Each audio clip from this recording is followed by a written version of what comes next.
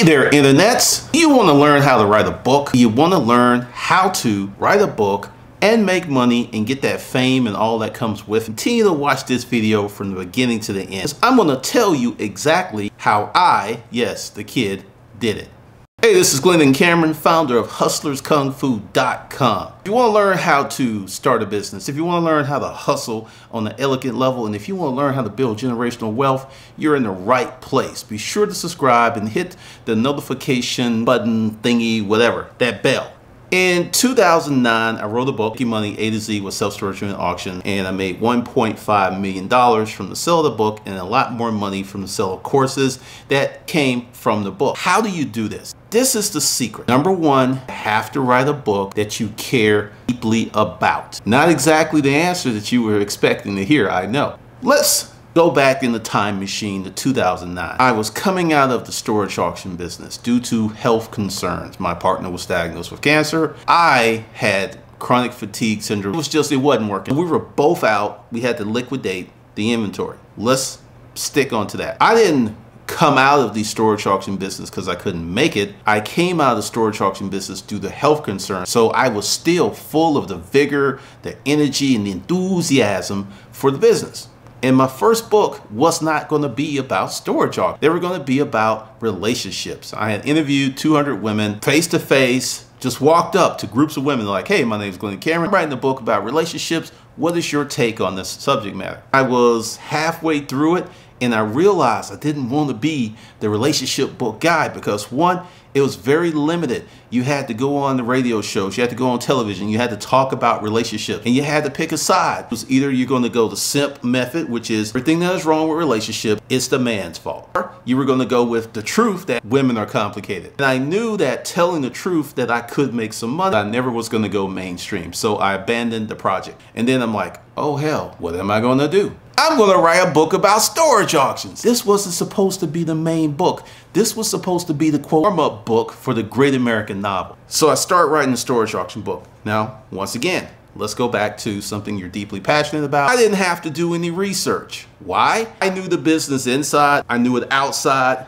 I knew it from the top to the bottom. I knew the business. So there was no research. It was just me writing, which was a chore because I'd never written a book before. So I write the book, but since I was a storage auction dude, since I was a business person, I started marketing the book before I wrote the first page. I'm writing it and I'm shaping it up and I get it done. And I take this book to my editor, so-called friend, right? And she's like, I thought you could write. Essentially, you can't write. You need to give this to me. Let me shape it up. I'll get back to you in 4 to 6 weeks. And oh yeah, pay me $1,500. I knew that if I had waited, this book wouldn't happen. So I came home. Well, first I picked up my face and I said, look, thanks, but I'll go it alone. I came home and I uploaded that crappy book to the internets and I sold it. I got all kinds of stuff. He can't write, there's typos, there's this stuff, a lot of hate, a lot of jokes, but every week I sold that book. There were people saying, yeah, it's got typos, but the information is gold. So I kept going. I kept going and going and going. And then I really released the book. I said, look, you know, there was a bunch of typos. Here's the black edition. Got rid of most of the typos. Then I got another editor. He got it all clean. It was good. There was no typos. It was great. And people kept buying the book. They kept buying the book. It was amazing. Long story short, about 11 months later, I've made 62 grand off of this self-published book with errors, with typos. I was like, I can do this. I'm not saying go out and put out a book full of typos, but I am saying if you don't have a lot of resources, put your book out. Put it out, revise it on the fly. Because once you put that book out, you have momentum. If you just keep doing that and writing and re-editing and polishing and shaping and all this other stuff, you're never going to put that book out. You're just gonna be a memory, or it's gonna be something that's just gonna get you like right up in there because you're never gonna put it out. That was my experience and that was how it worked. So let's deconstruct that. Why did it work? Did it work because the book was well written? It worked because I knew how to market. It worked because this is what I used to do every day. I used to write 10 to 30 Craigslist ads every day. I would put them on Craigslist and I would write. And then I would learn hooks and I would learn tags and I would learn titles and I would learn all this stuff. Came into the marketing aspect, and once the book was straightened out, it really shined in the book. I knew how to write. I knew how to market. I knew how to put stuff out there. Now I know I have, people on my team that the next book I write, it will be edited, so I don't have to worry about the typos and this other stuff. So now that we deconstructed why it worked, this is how you can do it. Once again, going back to this major rule, you must write a book about something that you are passionate about. There are many Kindle course type creative books out here. Now, a few years ago, the create a Kindle book thing was really big.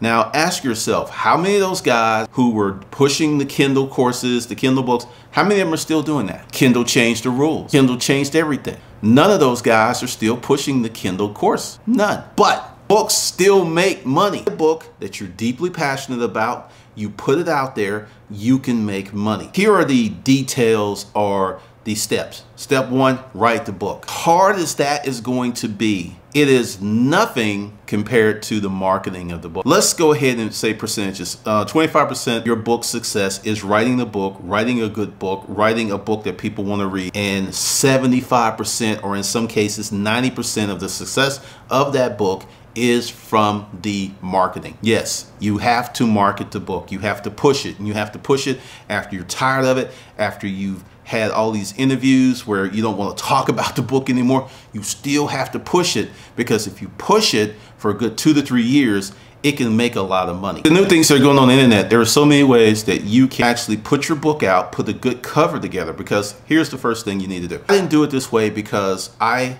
built my audience. I knew about storage auctions, so I had an advantage. Now what you have to do while you're writing your book, and you're probably not going to write it as fast as I did, is you need to build your audience, which is going to take 3 months to a year. Let me say that again. 3 months to a year to build your audience. How can you do this and write the book yet put out content? First of all, you need to do a rough draft of the book to hit all the high points and stuff. Then you need to find content to talk about, like storage auctions. If I put out in the videos, this is how you buy storage auctions, nobody would have bought the book. So what was the related content? But you got out the unit, stories about people that you met from the storage auction trail, stories about the customers, stories about delivering furniture. So that is what I built this channel on, while saying, look, this is into the storage auction business. You can have these experiences, right? And that is what I did. And for about 2 years, I had like 300 videos that were all about storage about storage auction, stories about people. There's a Craigslist playlist. That is how you do it. It's very simple, because some people are going to tell you you need to buy Facebook ads. If you write a book that you're not passionate about and you use Facebook ads, you could make some money. You could, but you can't make 1.5 million. You cannot do the, collectively this channel has made well over $6 million since 2009. Collectively, all over, not in 1 year. Don't calm down. If you're passionate, if you're determined, if you really know this subject matter in and out, then you can win. Now let's talk about the people who don't have a passion, who don't have anything they know anything about. They're just like, I don't know anything. Sit back and let's have this discussion. Okay, Jerome, you need to pick something. You need to make some life decisions. You need to pick something and devote yourself to it for a period of 2 to 5 years. 2 to 5 years. 2 to 5 years, where you can get enough knowledge that you can be deep in that subject. And with online resources, you can learn this stuff possibly faster, but you have got to get a strong base. Why? Because when you put this stuff out there, you're going to get haters. If you don't know your curriculum, you don't know your subject matter, the haters are going to eat you alive. You're a fraud. And you're a scam artist. You're going to have like this thin knowledge base, and you're not going to have enough information to combat them. Because let's be real, the haters are going to come, and they're going to come hard. If you are not on top of your game, they're going to knock you off the ball. You're just going to be another sad story on the internet. 2 to 5 years, yes, 2 to 5 years devoted to knowing your craft, developing your craft. Now, let's talk about the internet sensations. There's this kid, he's 16, he's 18, he's 20, he's 21, 1 million, 2 million, 3 millions from this mother's basement. And you're like, well, if this kid could do it, I should be able to do it, right? Wrong. And this is why. You got bills, right? Car payment, mortgage, credit cards. You're an adult, right? Well, this kid didn't have none of that. Oh yeah, he didn't have any rent. More than likely, parents bought a car for him and probably paid the car insurance. So he had nothing but space, opportunity, and time to figure some stuff out without the pressures of earning income to support himself. If you're a kid and you're in that position, you need to work it like you cannot work it. You just need to work that. You're never going to have that kind of opportunity again. And if you're an adult, on your big boy pants, put on your big girl panties, and just like, look, I can do this, but I can't do it as fast because I cannot devote all my time to it. When you come at me with these stories, I'm like, yeah, they happen. Yes, there's this kid that made 5 million. Yes, there's this kid that made 20 million. Yep. But guess what? That kid ain't you because you're not in the same situation as that kid. Plain and simple. All right. So that's it. That's how you write a book. If you want more information or if I'm not clear about something, be sure to put it in the comments and be sure to subscribe to the channel. Be sure to hit that notification button and I will catch you guys later.